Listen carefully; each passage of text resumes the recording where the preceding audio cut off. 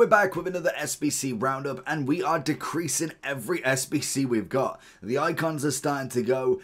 Even the player SBCs, they're not going to be able to do too many more because they are focused around the Euros. I know we've got the new game or Greats of the Games coming this week, so it will be interesting to see if they're just going to go for an icon hero promo rather than then adding anybody else in, because before you know it, the Euros, the Copa America will be absolutely done, and we'll be on to the shapeshifter, the footers, and then on to the brand new news of FC 25. But before that, the first comment I want you to go with is, are you actually finishing SBCs anymore? Let me know down below, because genuinely, I don't feel like I've been excited for many of these SBCs for the past week or two now. There's not really been anybody that's caught my eye. Obviously, the players in the actual teams are decent, but they're pretty unpackable rather than a promo pack.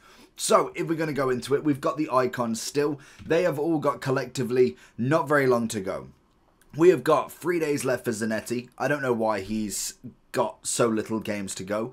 You've obviously got 9 days for Matthias, 10 days for Lam, 11 for Raul. You've got 17 for R9, 18 for Abile, 25 for Stoichkov, and still 5 weeks for Pirlo. So, the values of them, to be honest, I think if I was looking at them, the people that you could still use. If you're looking for coins to improve your team, head over to lootbar.gg for the most reliable and also the best coins around. Also, they have incredible 24-hour manual customer service that you physically cannot find anywhere else. But before finishing on lootbar.gg, make sure you are using JT11 to get 8% off coupon. Once you've gone through the payment, you'll be able to get your coins within the next 24 hours, absolutely guaranteed. Also, with the code, you'll be able to get 5% more coins on every transaction. Make sure you do click the link either in the description or down in the comment section below. Arguably Matthias, but I could see him getting another card. I'm surprised we haven't seen him. I know Ballack got the first centre mid, so whether they go for like closer maybe instead, that could be the option for another German icon. You've obviously got Lam. I think he's done now, to be honest. Raul, I think, has been done for a while. R9, I think 3.1 mil at this point in the game. If you got him done at the very start, I think it's fine. Even I've benched him now, and there's just so many good strikers out. Abile, no. Stoichkov, maybe, but will depend on what strikers you've got. There is so many better strikers, or at least on par strikers, that you can get for a lot less than 2.3 mil. Pirlo, I think, his value is ridiculous, and Zanetti has passed it anyway. So already the icons for me, all of them are in the not worth it, because I just don't think there is an icon here that I'm like, they're going to get an upgrade soon. Ronaldinho has already been leaked, so that's already a massive one coming in for another big upgrade, and this could be one of the final upgrades. I can imagine they're going to try and kind of cycle through every icon and try and give them the quadruple playstyle plus, but I don't see them not doing most of these icons, because to be fair, most of them are pretty up there. I will say that, like, you've got Pirlo, he's going to get like a 97, 98, it's got to be. Stoichkov, I could see. Abile being French, I most definitely imagine all of the women getting a huge upgrade to finish off. Raul's definitely getting one. Lam and Matthias must. And R9, I can imagine a final big card. A 98, a 99 R9 is normally what we get in every year. I think that's pretty self-explanatory. We then have, in the normal players, we've got ourselves a couple of the heroes left. Again, to be honest with them, other than maybe doing them for the potential of an evolution later on down the line, that's fair enough. Like we saw it with, I don't know who we saw it with. There was a hero that you could have done an SBC for, and now you can put him into an evolution that makes him a little bit more relevant, which is nice. But we are at the end of the game. So to be honest, handing out pity SBCs, I'm not for it. So for me, Yaya Toure and Bon Pastor are absolutely past it. Royce, on the other hand, now I know this is going to be the final card for Royce, so you could do with it what you will. If you are thinking nostalgic, then do him. Definitely. 800,000 coins. He's going to be the last Royce card. If you want to say that you've got him, fair enough. I did him, but I did him for review. He's been in the club ever since. In terms of actually playing, I don't think he's worth 800k. We've had Xavi Simon's SBC that was better in my opinion. We've then had Sabozolai yesterday for literally a quarter of the price that is at that level. It's got a quadruple playstyle plus as well. So for me, I don't think he's worth it. I completely understand that The nostalgic value of Royce is brilliant, but I still stand with the fact they should have done him at the end of the game. They should have given him a 98 in the flashback form or a moments form of what we got in that FIFA 19, FIFA 18 team of the season. It was too early. It was far too early to give him a 96 after just getting a team of the season. So that for me is their own fault. I would put him in okay-ish because I like the card. I just think they could have done better with the whole scenario with him. My personal opinion with that one. Then we obviously have got the leading up to it, we've got the make your mark. So if we look at the flashbacks and the moments, because we do have Press and we do have Bonucci. Now Bonucci looks incredible as a card. In terms of pricing, a card himself looks fantastic. A great card all round. Obviously a big Italian centre-back back in the Euro days, in his Juventus days, and to be honest, his whole career with Chiellini. 90 on the pace, 96 on the defending physical. He's got himself the aerial, the slide tackle, the intercept, and he's got a long ball pass. The only thing he's missing is that anticipate, which would have made him just absolutely light years over everybody, especially for that 100,000 coin price tag. Not bad at all. Like, you looking at the chemistry top, people are going to go anchor, shadow, engine. Like, you literally have got multiple ways you can go. 99, 98. You're getting yourself a 98 overall centre back. That is just fantastic in itself. So I would say he is great value for the card, in my opinion anyway. Then you've obviously got Press. In terms of her SBC, you are looking at a whopping 67,000 for a 95 rated card. Now, she does have the quick step, the power shot, and the first touch. Not necessarily the greatest. I would have liked to finesse, possibly. She is 5'6", so we know she's got a decent amount of agility and balance. Shooting wise coming in. The only problem with her is she's very standard in terms of a card. She's a 5'4". She could have been a 5'5" to at least put her in a little bit of relevancy. Now, I do think in terms of price, she's great value. I don't know if I'd quite go must complete. Must complete for a 95 in my opinion, but I think that would borderline on fodder, personally, because of the strikers that I've got. But I will go with good value for her. I think she's decent enough for 67, especially if you are starting a brand new account. It'd be very, very easy to get her done.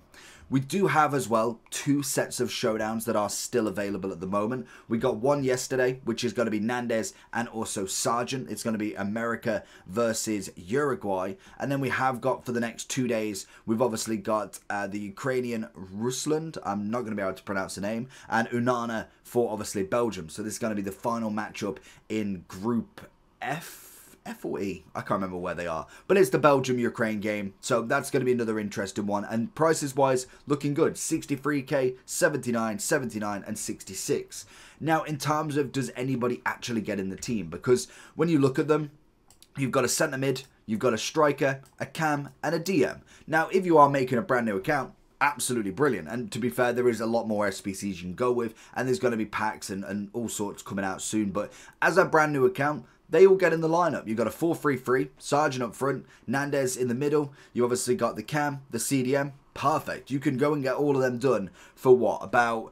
Under about 350, maybe even about 320. That's a great value for 3 93 midfielders, a 93 striker, and 2 of them potentially being 95, or all of them being 94 if there is 2 draws. That for me is fantastic value as an SBC. In terms of do they get in the team, I don't think so, to be honest. Like, Onana's got the intercept, bruiser, incisive. That's decent with a 5-star weak foot. I don't know actually how tall he truly is. Never actually looked. He's 6'4", so he's a big old unit when it comes to a DM. Great pace, great defending physical. I mean, you could get a decent amount from him. You've obviously got Ruslan, did I say he was? As a cam, 4'5" again. He's got the press proven, the technical, and the incisive. Now, I do prefer press proven on more of your Onana type builds. The big 6'4", stocky, great amount of physicality. When it comes to, I'm pretty sure from previous years I've seen him a little bit on the smaller side. 5'11", I mean, it's not technically that small, but normally your Bonifaces, your Drogbas, your, who had it recently? Even a Sorloth, to be fair, would have it really well to have that press proven. It was Lukaku. Having that press proven is good as that striking role. I'm not too sure how it would work on a cam. Let me know down below if you've tried it. Sargent, decent striker, good pace, but pretty standard across the board. Relentless is a bit of a waste. Great with a finesse. First touch is okay enough. And he's got a decent amount of striking force behind him. But it's not going to be enough. Even if he gets a 95, I need the quadruple play star plus. I need things changing. I need the 5-5 before he really even gets close to being even on the bench. Then Nandez, decent, to be fair. He could do with the upgrade. I think if Uruguay do win that, that could be the card that I'd be looking at. So I'd go Sargent and Ruslan up here, and I'd go great value for these two in terms of if they win, but then also what they bring as a person individual in their position, because then you could actually look at something decent. So let me know down below there what you think. Then we obviously have got the rest of your make your marks. Now there is some good ones, there is definitely some expensive ones, but the first one that I want to talk about is Nunez. So I didn't know how well Uruguay would do, so I've held off too much of an opinion on Arejo, on Nunez, as obviously their SBCs came out, and they have silenced everything. They won their game. Nunez got his first goal already in the tournament, which is fantastic. So with his upgrade, obviously when you go into Footbin, you can go to the tracker. If you go to your make your marks, and I think they should both... Oh yeah, all of them are here. All of them are here, I think. Oh, there we go. Yeah, so if we go to Nunez, as you can see, he's got himself a goal already, which is brilliant for the upgrade, so you could see a 97. He has played, so he's gotten himself the max chemistry. Perfect. And he only needs 4 more, which would be out of the groups into the knockout stages, and he'd get the second upgrade, making him into that 98. I've got a good feeling about him. I think he definitely would be a decent one to have a look at. If we was to look at the Path to Glories as well, just as a quick one, if you did do Arejo as well, he's got himself the first win, which means he goes up to a 96. He needs 2 more wins to obviously earn a Playstyle Plus, and then it'd be the quarter semi-final and all that jazz to get the final upgrades. But that already is looking a decent SBC, especially if he can get that extra Playstyle Plus, and if they want to nice us with that Anticipate, I mean, I'd be very happy as well. So I do think when it comes to Nunez, actually at this moment in time, I would probably say he's actually a must complete. In terms of the striker himself, was fantastic. He's the striker that I was on about, the press proofing. He's a brilliant, brilliant striker. Why does this seem really small on here? Like, why do I have to keep going down? I don't want it to be in the middle. That's just so weird. So Nunez, I think, is absolutely must in here. I would then say, when you're looking at the rest of them, Gula, he's only got a few days left. I want to say he's close to finishing. We've got 8 hours, in fact. So if you've watched this at the time of actually releasing, fantastic, because he is must complete. Potentially, he could get himself the final upgrade. Whether we see it, it's going to come down to the wire, to be honest. I believe, if I am right, let me have a quick look. Our Turkey in the 3rd spot. I can't remember how well they've been doing. They beat Georgia, they lost to Portugal. Okay, as I say, I know they had a loss somewhere, so they've obviously got Czech on Wednesday, so it will be interesting. But I do think when it comes to him, he is definitely going to be worth doing, just purely for the price of him in general. Like, he's coming in at 136,000 coins. He's got himself the chance to get up there with 1 more goal. It would be a perfect one to get a 96 from him, and the stats in general are very, very good for a cam, and especially for the price. Then we have got Szoboszlai. Now, to start with, yesterday I was thinking, well, they've got a final game coming up. It's obviously Germany, Scotland, Hungary, and also Switzerland. The 3rd spot is up for grabs. Unfortunately, Scotland didn't manage to secure the bag. They did lose to Hungary, which means Szoboszlai does go through to the round of 16, depending on the rest of the results, I believe. But there's a very good chance, and he did manage to get himself that first upgrade, but I don't think he's managed to get the second yet. If you go again into the tracker, you should be able to see it. Where is he? The problem is they don't put it in order, otherwise I'd know I'd go to the bottom. He is coming in. Oh, he's going to be at the bottom anyway. Szoboszlai. There's Gula, in fact. Is he... Oh, no, he's still got going. Where is he gone? Is he always at the bottom? There he is. So, so he's got the 3 appearances. He's obviously then got the 1 goal already. If he could get 1 more, fantastic, making him into a 96. But then obviously he needs 2 more appearances, so he does need to win this next match, depending on who it's going against, and then there is a chance for him to go up again. So personally for me, I think he's worth the risk. I really do. For the price that you're paying, for the chance of maybe a goal in the next game, and then a further further progression into the tournament, you could look straight swap into a 97, because he's likely going to play. So as long as they win their next match, whoever it's against, then they could potentially get him as a 97 if he can get that goal as well. I think that's well worth the risk at this point of the game, especially when you're coming in at 200,000 coins. I don't see that a problem at all. Then we've obviously got a few of the kind of more fodder options. Van de Ven's not included in that. You've got Stefan, you've got yourself a Timothy Way, and then also Stefan as well. Have we got two Stefan? Oh, Steven and Stefan, I suppose. They're coming in really now at very, very little prices, like 54k, 117. Way's got a chance to go up, and all of them do, but realistically, I don't think you could put any on these and they'd be anything more than fodder, in my opinion.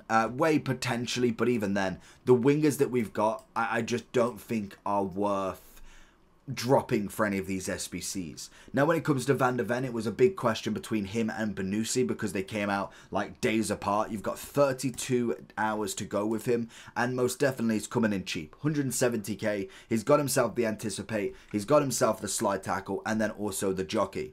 He will obviously potentially get the upgrade as well. Netherlands are going to go through, so that's always a good shout that if they win their round of 16, he should be able to get through as well. When we do look at the tracker for him, because it's going to be the thing is looking at these SBCs and thinking, will they go any further? Because we've got the first upgrades. Has he been playing? Has he managed to get 2 clean sheets? That's going to be the big questions. And if we can find them, that would be nice. They're always at the bottom, aren't they, when I want to look at them?